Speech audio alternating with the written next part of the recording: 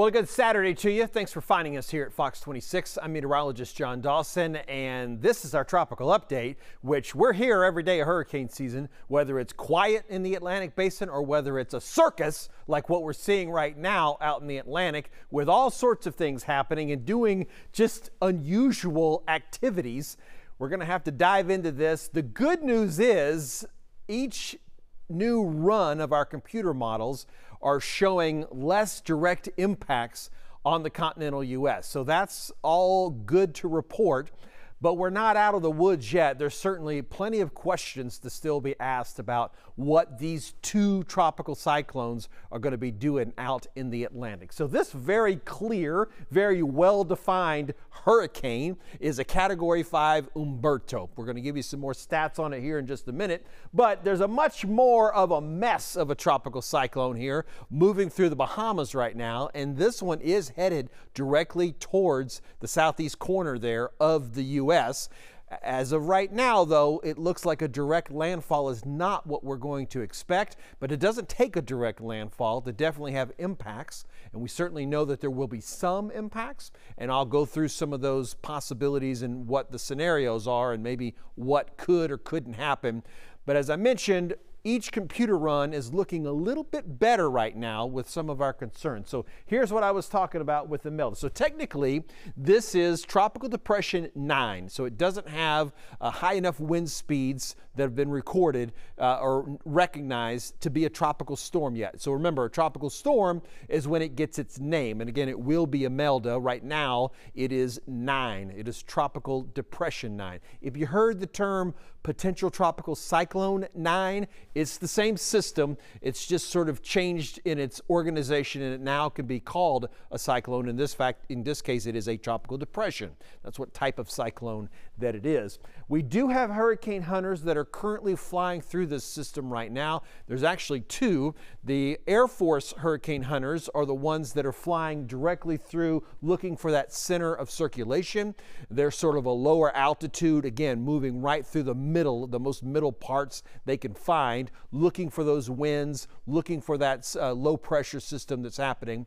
And then there's also a NOAA aircraft, which is, I'm not exactly sure what aircraft that actually is, but it's a jet, and it's smaller, and it's flying much higher in the upper levels of the atmosphere, and it's kind of zooming around this system a little bit more, looking for data that would help kind of indicate what's feeding the system and what's steering the system. So again, two different aircrafts are currently flying this cyclone, trying to get as much data as we can on it right now, because this is the one that's certainly going to have impacts on the, well, currently on the Bahamas, but as well as moving into the continental U.S. So back out to Humberto real quick. It is continuing to intensify.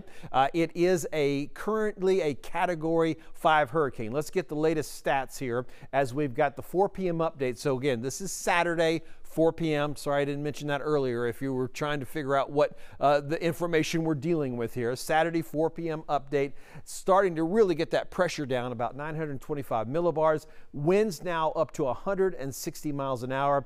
Going to maintain that Category 5 strength here for another day or so, and then eventually begin to weaken somewhat. And notice how it's not expected to get too close to the U.S. to really have direct impacts, but it will be continuing to stay somewhat close to Imelda, and there's certainly the possibilities that they'll start interacting slightly together. I don't think they're going to get close enough together that they have dramatic impacts on them where that Fujiwara effect takes place, which I'm sure you've heard a lot of folks talking about how those start spinning around each other if they get too close. I don't think we're going to go full-blown Fujiwara on this thing, but it will certainly have some interactions with each other and the rest of the steering components that are happening around us in the Atlantic, or around them in the Atlantic. So here's our exclusive Fox weather model. This is the only model that I'm going to show you, an animated model that I'm going to show you. We'll look at some rainfall expectations here in a minute as well, but I just kind of want to lay this out so you can see what's happening. Again, here's Humberto, here's what will be Imelda. Notice how this system getting pretty close to Florida, and that's why we do have tropical storm watches in effect for parts of the Florida coast. So that's directly based on winds that are expected. Tropical storm watch. That's going to be what we're seeing right along the coast here. And you'll see this getting better organized. We're on Sunday evening, so tomorrow evening. We move a little further. Again, these are not getting too close to each other. We have some upper level jet stream that's going to start pulling Humberto even further out.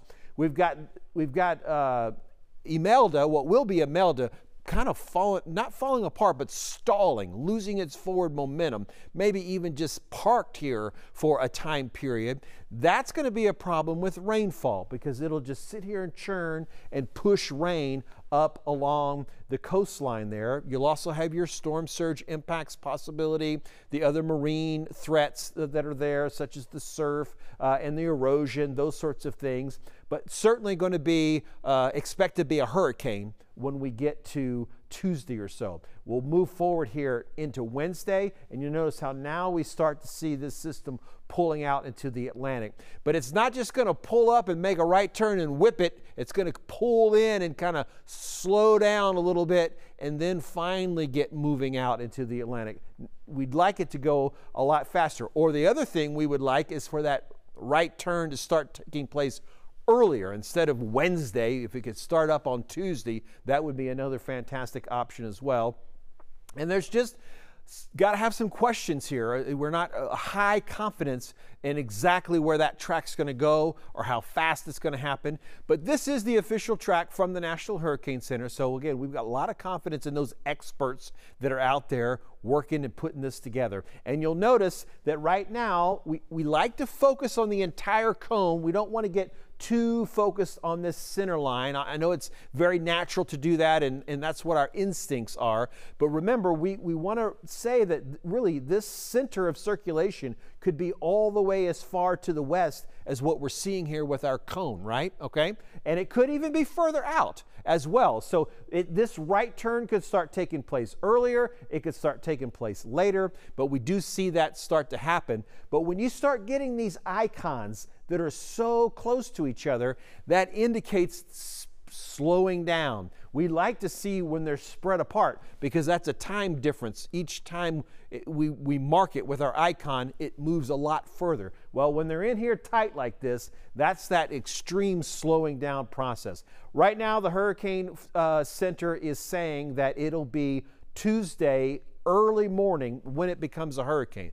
We're not as concerned extremely about the winds as much as we are about this rainfall that's coming with it. So right now, this is kind of one of our expectations as far as the rain, how much rain will fall through Thursday. So if it sort of stays on its current track, you'll notice that there are some high amounts of rain, but it doesn't reach far inland, and the highest of those rains still stay offshore. So that's kind of good, kind of like we like it right now. I expect this to change some. It's not going to be locked into place. We'll see this modify a little bit. Again, if it goes further to the north, all the rain will go further north and a little further to the northwest. If that track is further closer to the coast, all that rain gets taken a little bit closer to the coast. If the stall takes a little bit longer, well, then we'll get even more rain that's kind of falling. The good news here is that if you'll remember last year when Helene went inland and dropped so much rain and caused so much destruction across parts of the Carolinas, it doesn't look like this type of rain is going to reach those same areas. So things are definitely looking better at the moment, at least for those parts of the Carolinas as well. So as far as the flood risk goes, right now we've already got watches from the Weather Prediction Center. This is obviously going to change and increase. These only go out for 3 days, so this only goes out to Monday. This is going to get ramped up a lot higher as far as the flash flood risk goes once we get into Tuesday. I do just kind of want to point out that the water temperature is going to be something to note as the track is concerned. As it tracks over warmer waters, we look for that intensification to happen a little bit quicker. Right now, these are certainly warm enough to reach up to that hurricane strength, but if things sort of slide out a little bit, notice we're here along the coast about 84 degrees, but a little bit further out, we're more like 82, but maybe closer into 80 or 81. We want that to happen. If we can keep it a little bit further out, then that will have less likeliness that the intensity would be ramped up as well. But if it sneaks in a little closer to the coast, It's got a little bit more fuel to work with. So I hope I've made it clear. We've got an idea. We've got a plan of what's happening. Some of the finer details still have to kind of unfold, exactly how far that rain is going to make it, the winds, that track, etc. So that's why we need you to check back in tomorrow. There'll be some minor tweaks and differences. I want to update with you with those, but if we have some minor tweaks and changes every day, then in 4 days from now, things could look a little bit different than they do right now. But certainly, we're beginning to get a little bit more confidence that a direct landfall is not going to be happening with Imelda, but we certainly do expect impacts, and those impacts could change slightly over the next several days. So let's stay connected. We'll see you back here again tomorrow with the latest on the tropics.